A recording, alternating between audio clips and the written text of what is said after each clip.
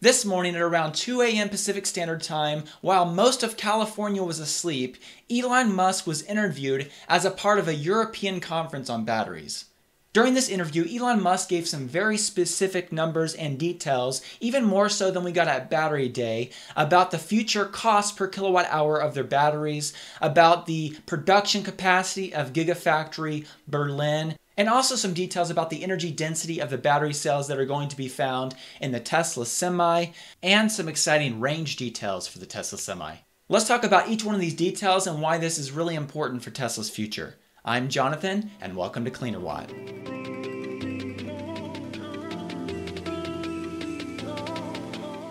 The first quote from Elon in this interview that I'd like to cover revolves around Tesla's long-term goals when it comes to the cost per kilowatt hour at the cell level of their batteries. Elon Musk said, quote, "The long-term goal would be to try to get to a cost per kilowatt hour of perhaps around 50 to 55 cents at the cell level for a long-range battery cell." Now keep in mind, this interview happened at around 2 a.m. California time, very early in the morning, and it's obvious that Elon Musk meant to say $50 to $55 per kilowatt hour at the cell level and not 50 to 55 cents. Keep that in mind. We'll talk about those numbers in just a minute. But Elon Musk went on to say, in order to get there, there are a lot of innovations that are necessary, both in the cell design and in the design of the factory that produces them. In fact, there is quite a bit more work in building the machine that builds the machine than in the cell itself. Now, one thing that caught my attention about this interview is that Elon Musk gave a very specific number. At Battery Day, Tesla was very vague about their current cost per kilowatt hour at the cell level and also their future goal. Tesla put up this chart and showed the trajectory of their battery costs from 2012, 2013 on down to around 2025. And they showed that with the new cell format, they could get to a lower cost per kilowatt hour. But as you can see, they didn't put any actual dollar amounts or any specific amounts on this chart. Now that we have a very specific number as Tesla's long-term goal, we can use that $50 to $55 per kilowatt hour cost at the cell level and use that in conjunction with what Tesla revealed at Battery Day. At Battery Day, Tesla put up this slide to summarize how they would reduce the cost per kilowatt hour of their battery cells by 56%. As you can see, 4 out of these 5 categories involve improving the cell itself or the manufacturing of the cell. So if we take away the 7% cost reduction that is gained from the structural battery pack from this 56% amount, we're left with 49%. The reason that this is important for our calculations is because Elon Musk specifically made it clear that he was talking about the cost at the cell level. So we need to compare the cost at the cell level and the reductions in the cell design itself and the production, the improving of the factory itself.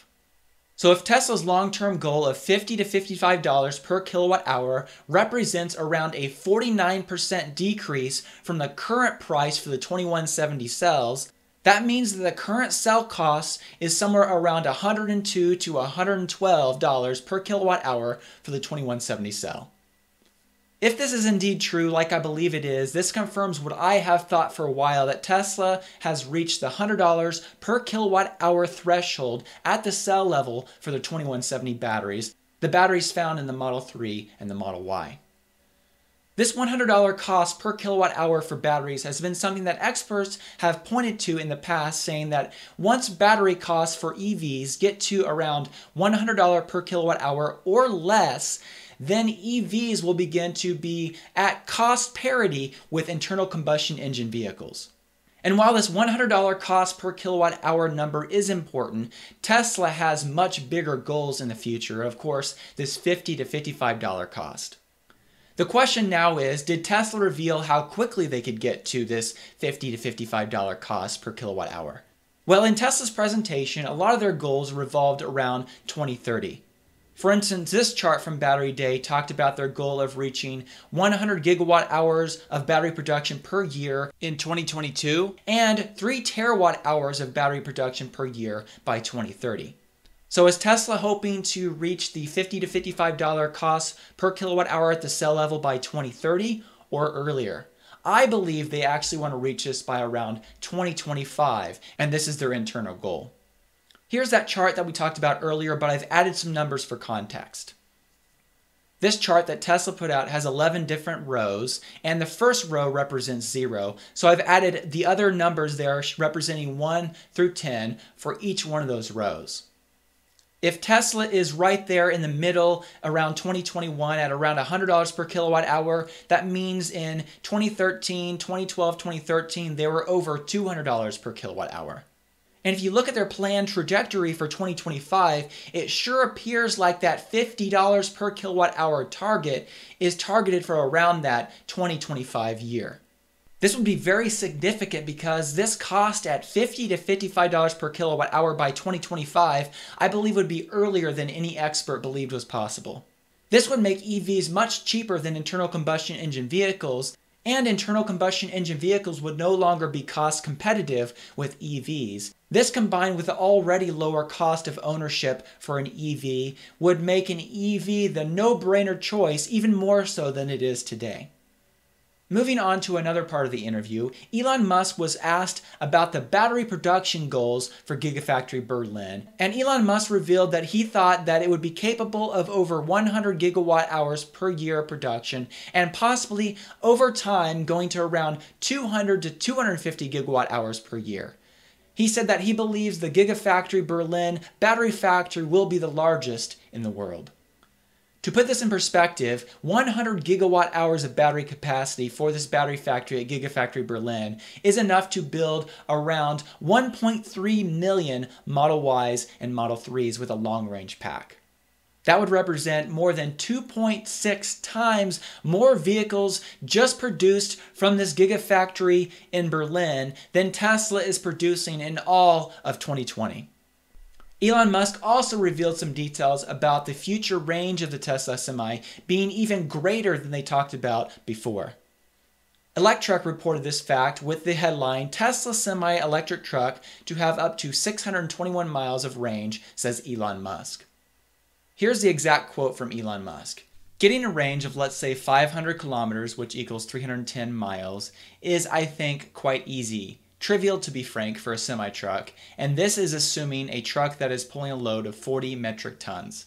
If you want, for long-range trucking, you can take the range up to, we think, easily 800 kilometers, which is around 497 miles, and we see a path over time to 1,000 kilometers, which is around 621 mile range for a heavy-duty truck."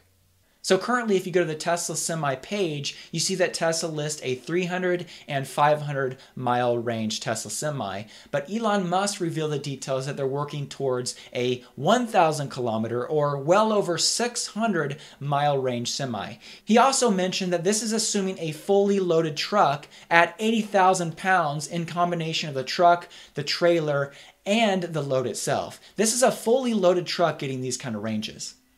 And he revealed that the Tesla Semi is not going to really be much heavier than a traditional diesel Semi. Elon said, quote, "You are able to carry basically the same cargo as a diesel truck. We think that maybe there's a 1-ton penalty, maybe. At this point, we think that we can have less than 1-ton cargo reduction, and we think long-term it's going to be 0 cargo reduction for electric trucks." In this past video about Battery Day in the Tesla Semi, I talked about how with Tesla's 2170 battery packs, there would be somewhat of a penalty for an electric truck. It would not be able to have as high of a max payload as a diesel truck. And I talked about how with the Maxwell technology and the new battery cells, Tesla would be able to reach a max payload somewhat close to a traditional diesel Semi. And it happens that my calculations were pretty accurate compared to what Elon Musk said. These are, of course, really important details for the viability of the Tesla Semi, because if the Tesla Semi has a huge weight penalty for being electric, it's not going to be as viable when it comes to hauling a lot of cargo. There's going to be a loss in the amount of cargo that you can haul, and this ends up costing the end user or the person shipping the cargo. One last detail that Elon Musk gave in this interview that I thought was really significant was the fact that he talked about in order to reach an 800 kilometer range for the Tesla Semi, the battery watt hours per kilogram or the energy density of the batteries would need to be around 300 watt hours per kilogram. So if Tesla is already able to build a Semi with a 500 mile range, as it says on their website, and they're actually testing these semis, That would mean that the energy density of Tesla's 4680 battery cells, the cells found in the Tesla Semi, would be at around 300 watt-hours per kilogram. This would be an increase over the current 2170 cells of a quite substantial amount. In 2019, Clean Technica did an article about the late Jack Rickard's teardown of the Model 3 battery pack and battery cell. With this teardown, Jack Rickard determined that the energy density at the cell level of the 2170 batteries was about 247 watt-hours per kilogram. If these 4680 battery cells indeed have an energy density of around 300 watt-hours per kilogram, this would represent a 21% increase over the 2170 cells tested by Jack Rickard. I believe this is completely possible because Tesla at Battery Day talked about adding more silicon to the anode, and based on the research that I've done, this greatly increases the energy density of the batteries and also the charging speeds as well. As every day passes and as we learn more about Tesla's battery tech and Tesla's future, it becomes more obvious that they're going to maintain their lead for years to come. Thank you so much for watching this video. I hope you enjoyed it and that you learned something as well. If you're not already subscribed to this channel, please consider subscribing. And if you do subscribe, if you click the bell icon, you'll be notified when new videos are published. Also, if you did like the video, please consider clicking the like button because that helps other people find the video as well. I'd also like to take a moment here at the end of the video to thank the Patreon supporters who support me every month and help me make this content and publish it here for you to watch. A special thank you to my performance supporters Bradford Ferguson of Halter, Ferguson Financial, Inku Kang, and Laura Sanborn, and also the other supporters listed on the screen. Thank you so much.